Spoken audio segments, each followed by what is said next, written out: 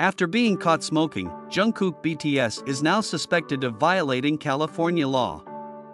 The portrait of Jungkook, who was caught smoking on the side of the road, has recently been in the spotlight.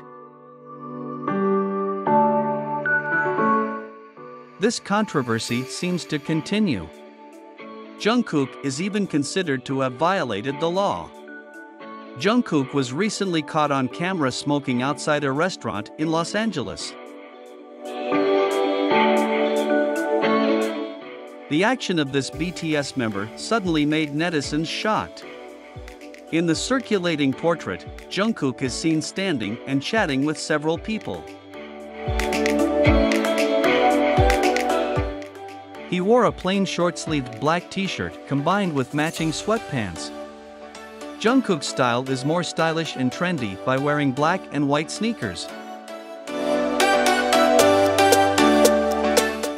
He also carried a cigarette in his hand with the embers still burning.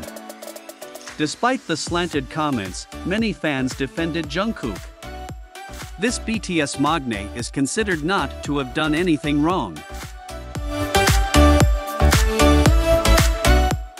Moreover, Jungkook is an adult and smokes outdoors. But this controversy seems to continue.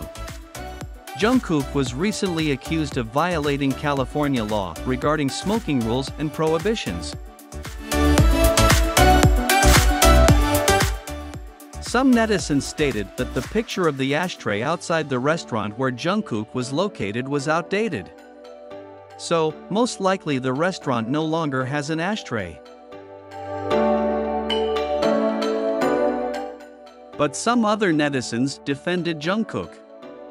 They even uploaded pictures taken around May and August this year related to the ashtray at the restaurant.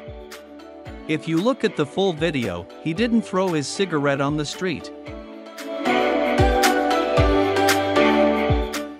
Let alone the area designated as a smoking area by the restaurant, one netizen commented. "Wow, you guys are arguing about this for days as if JK is burning in America," another netizen chimed in. "But he dumped the ashes on the street, lol," quipped another netizen. He smoked in a designated smoking area, not on a random street, while walking. LMAO, added another netizen.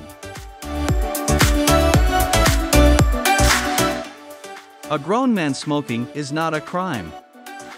That's why all Jungkook's fans are supporting him, because people are trying to make a big deal out of this little problem, another netizen added.